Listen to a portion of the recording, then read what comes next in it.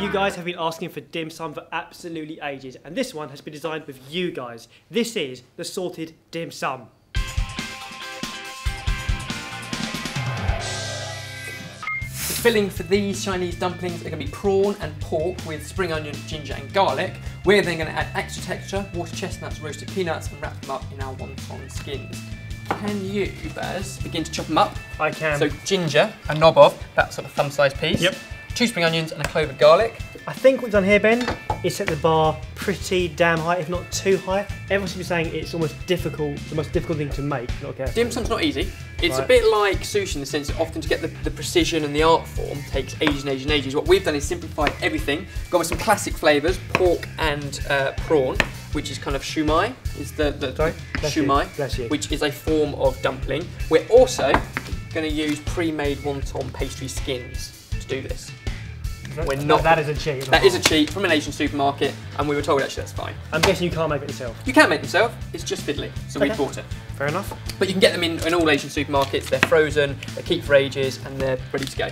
For the filling, we're using pork mince, quite a lean mince, and raw king prawns that have already been shelled. Garlic, ginger, and then 2 flavourings. So we've got soy and we've got sesame. 1 teaspoon of that, 2 teaspoons of soy. Those spring onions we've done, Baz, just chunked up, cool, nice, ready to go. They can go in, and some corn flour. That's just going to help bind it together into a paste. And all that's left to do is blend it up into something that's quite smooth. Stop. That looks revolting. Same colour as your top. Oh, it is, isn't it? So that is quite a fine paste. To that, what's great is to add some texture. Up till now, I've often made these and left it at that. But we had a suggestion that actually adding in water chestnuts and roasted peanuts, great flavour, great texture. So we're going to do exactly that. Nice little twist. Wait a minute, Ben, does this mean the twists aren't coming from you anymore? Not all of them, no. Sweet. Team effort, team effort. So we've got some roasted peanuts. All we've done is taken them out of their shells, put them in an oven, and then taken off their husks, and you're left with those. So if you can roughly chop those. If I were to order this in a restaurant, I'd order it with lots of other things. What else would you make with this? Well, the thing with dim sum is it's more of a style of eating. It's like, I'm confused. lots of picky bits. So think like tapas or mezzo or something like that. It is the Chinese or Cantonese version of like lots of little dishes that you can have little bits of. So this is one of many different types of dim sum? Yeah. And this is... Dim sum is the collective term. This one is kind of shumai, which is pork and prawn in a steamed piece. Okay. Ding, that has just gone in my head. And these, now, try these. These are water chestnuts. These come in a tin. They are great for texture. If I just cut into one of those. Similar texture to bamboo shoots. Water chestnuts, crunchy, not a huge amount of flavour to them. Taste of crunchy water. What I'm going to do is do some very, very fine dice. Nuts can go into the mix. So the water chestnut going in there. You can put that in the food processor as well, but I prefer to keep those chunky bits chunky. Grab a spoon and mix it all up. And then for the finesse, the bit that's basically like wrapping lots of tiny little presents and parcels, they are using our wonton skins. We're going to make all the dim sum. What exactly are wonton skins? Pastry, made from water and flour. Very, very simple, but to get them that thin and that pliable, they're not easy to do. So we're going to cheat and use these, but that's absolutely fine. We've been told that even from our community, even some of you guys buy them as well. It's not a problem. So a teaspoon onto each one. Oh. Yeah, these are only tiny little morsels. And what I've got is a tiny little bit of water, and just dip your finger in, dap it around the outside, and fold it up. Little parcels, and instead of being pasta, it's pastry. And that's what you want. You want it open at the top, this particular dim sum, and that then needs to be steamed. We'll make loads of them, lay them into a steam basket. If you're going to a Chinese supermarket and you're going to pick up these, you can pick up one of these really small, and it doesn't have to be this big, you can get much smaller ones as well. This was like £6 for one this size. So a small one, much, much cheaper. It's worth picking up. If you're going to pick up the wonton skins, get one of these. If you haven't got one, you can just use a colander over a pan of water, but this does make all the difference. Colander with a lid? Yes.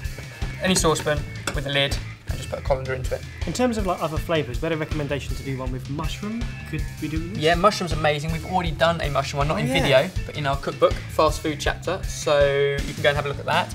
These ones, pork and prawn shumai, with the added texture, the water chestnuts, peanuts, perfect. Now they're ready to go into our steamer.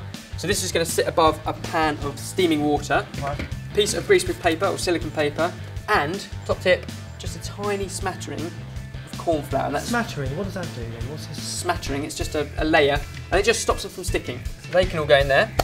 It needs a lid to go back on, and they need to steam for about 4 minutes or so, which is just enough time for us to make our dipping sauce. In the meantime, can you take that and peel it and then dice it into very, very, very small pieces, as small as you possibly can. In the meantime, I'm going to reduce down an awful lot of soy sauce. You wouldn't normally use this much soy, but it was becoming a dipping sauce rather than just a garnish or a seasoning. Okay, so that can all go into the pan, and then add into it brown sugar, some finely chopped chilli, and some finely chopped spring onion. Now this is just one of many dipping sauces. You can make your own. In fact, we want to hear from you what your favourite dipping sauce is. We asked when we did our recipe lab, we had a few suggestions, sweet chilli sauce and some others. We want to hear more, so let us know in the comments below so that everyone else can see them too. How are we doing on carrot?